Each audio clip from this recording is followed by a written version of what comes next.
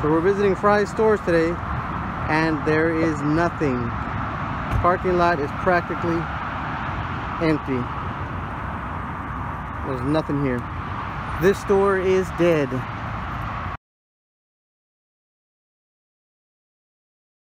As you make your way through the store, it's obvious that the store is understocked and understaffed. So making my way through the computer section, there's nothing practically. This place used to be busting at the seams with all types of laptops, computers, and all types of products.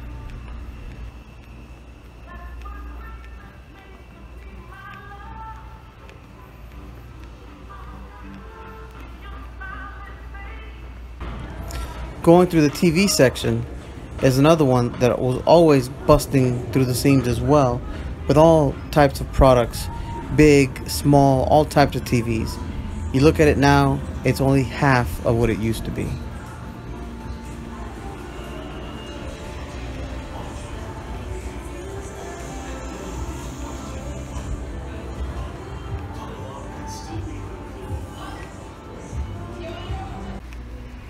Walking through the aisles, the appliance section is also very, very thin. The home appliances like microwaves, crock pots, and things like that, they have a lot of those. But as you make your way through the aisles, you can see there are certain departments which are very thin, like any accessories for any products or different type of things are very thin, or they're missing. There's nothing there for those products. You don't see very many customers in the store.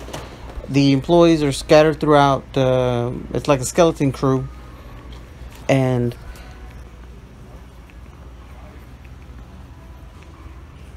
it's a shame to see the store reduced to this. This is one of my favorite stores. There's nothing at Fry's.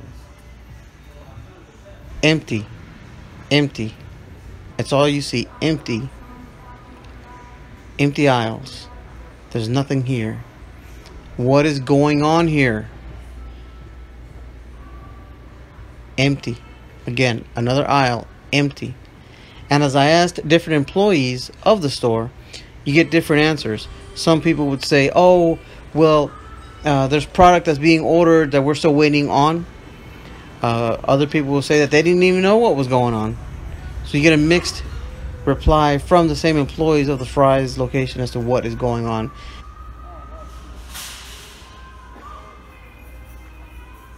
And if you look, one lone cashier at Fry's.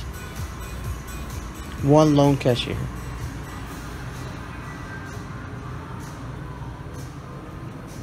The parking lot practically empty. I'm sure more than half of those cars are employees' cars.